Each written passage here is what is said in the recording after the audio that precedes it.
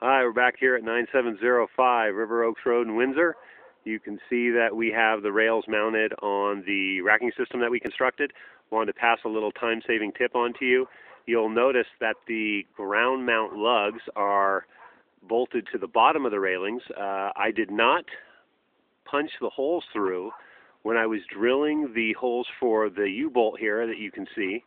I had all the rails off of the racking system, all on cutting sawhorses, and I did not cut the grounding lug holes.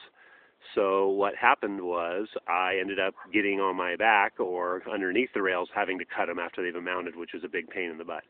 So make sure you cut the holes, and make sure they're at least 3 inches away from the U-bolt.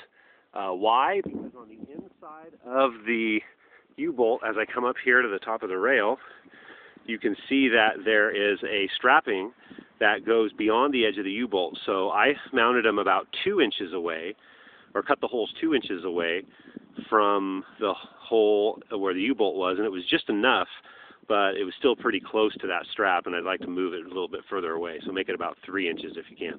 Bye.